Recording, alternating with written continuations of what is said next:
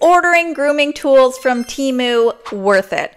Well, I ordered a pair of scissors and 2 blades so that you don't have to, and I'm going to go through the good, the bad, and the ugly when it comes to whether or not you want to save or splurge with your tools. Let's get into what I ordered, the cost, and then I'll go over how they performed.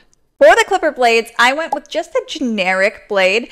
They did have a brand called KBDS that did have some great reviews, but I figured if I'm going to buy from Temu, I wanted to get the best deal possible. Give me the cheapest blade to test out.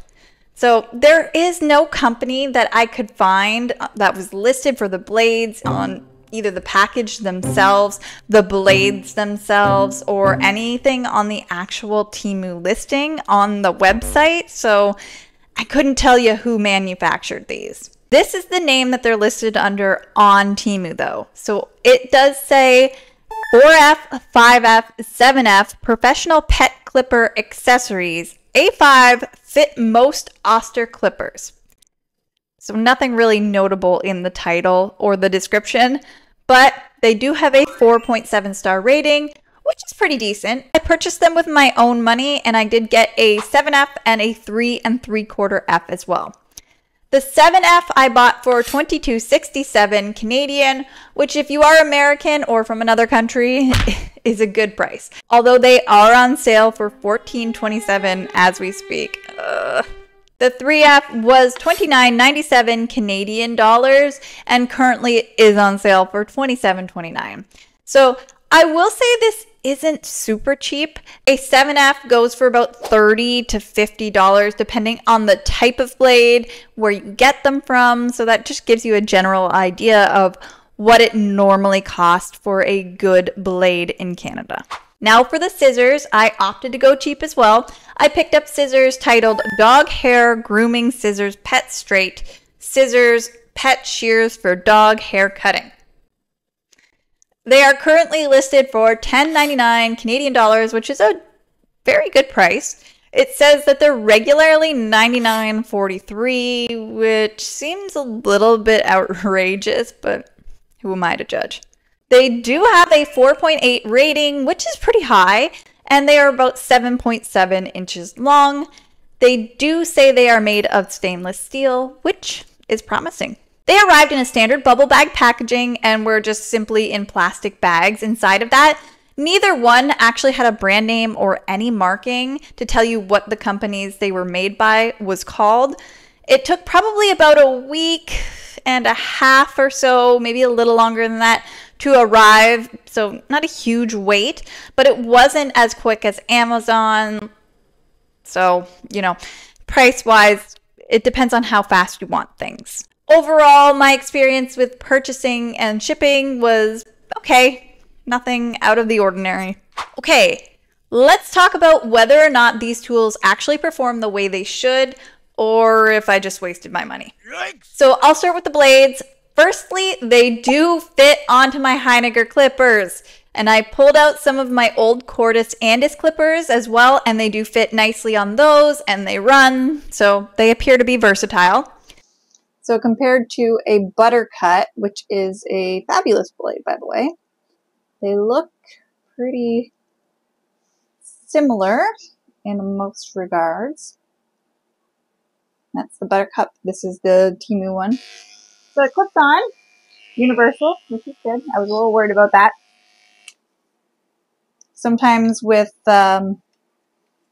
blades, they won't fit in certain models, so I was a bit worried I was ordering something that wasn't going to work out, but they do. They run okay. They're not louder or anything than a normal run-of-the-mill blade that you could buy at Friends or at a grooming supply place, so far so good. I tested them out on a couple of dogs to see what they were like on different coat types and different lengths. So the dogs I tried them on a poodle and I tried them on a Yorkie to see if there was any difference. So on the curly coat, I found their performance to be adequate. I wouldn't say I was wowed, and it didn't flow as smoothly as some of my better blades, but this might be a good choice for pre-clips. When I used them on the straight coat of the Yorkie, I did find slight improvement.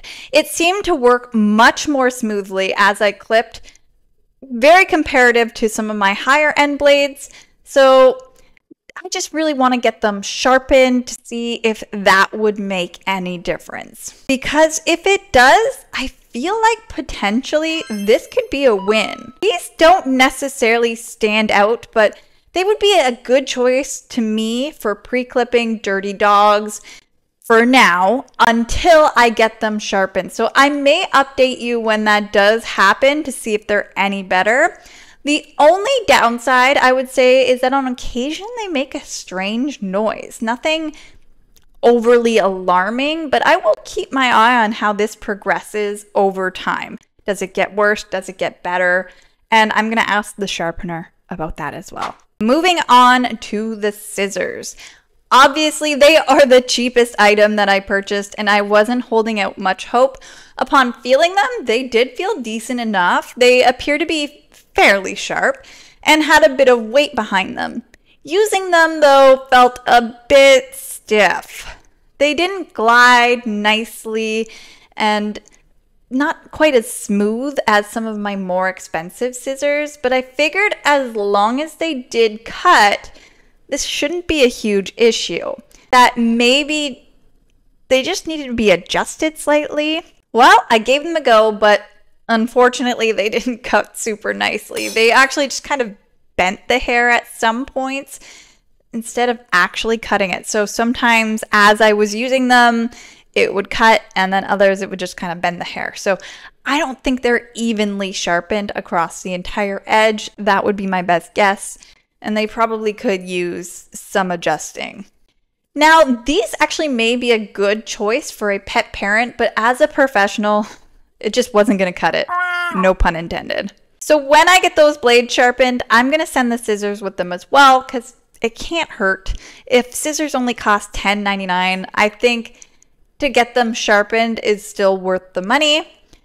And it just gives them a fair shot. But overall, I would say these are a bit of a fail compared to the blades. But these aren't the only budget items I have taken a look at. Check out this video right here where I go through the best budget blow dryers and personally review each one.